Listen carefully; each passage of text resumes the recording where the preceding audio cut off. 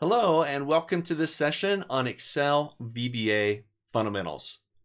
First off, my name's Kyle Pugh. I'm going to be your instructor as we go through some of the fundamental kind of building blocks, basic foundation elements of Excel VBA.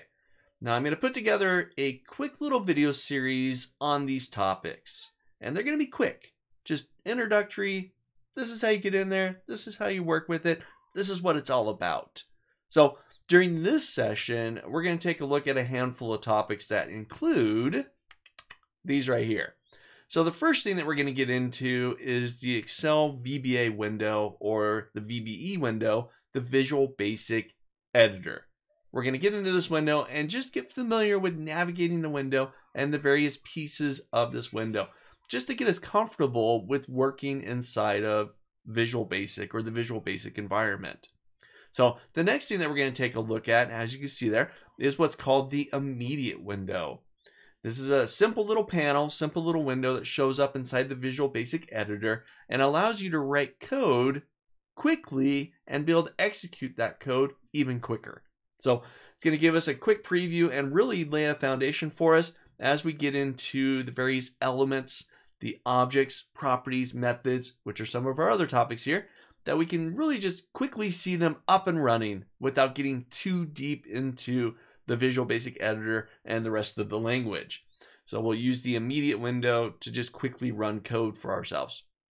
We're going to take a look at the object model, really get a solid understanding of what Visual Basic language looks like and how we write it and how we can really communicate with Excel through its objects.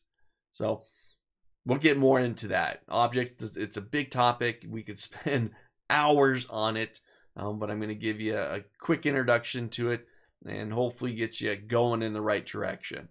We're going to talk about properties and methods of these objects, as well as events. These are essentially the blueprints that make up the objects within the Excel environment, or the pieces of the blueprint of these Excel objects. So you have properties, like characteristics that make up these objects, like their color, their size, their value, those types of things. Then you have methods, or things that the objects can do, or things you can do to the objects, such as print, or save, or close, or open.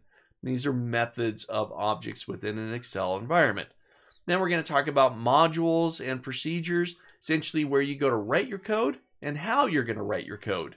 So you write your code inside of modules and you write procedures within those modules.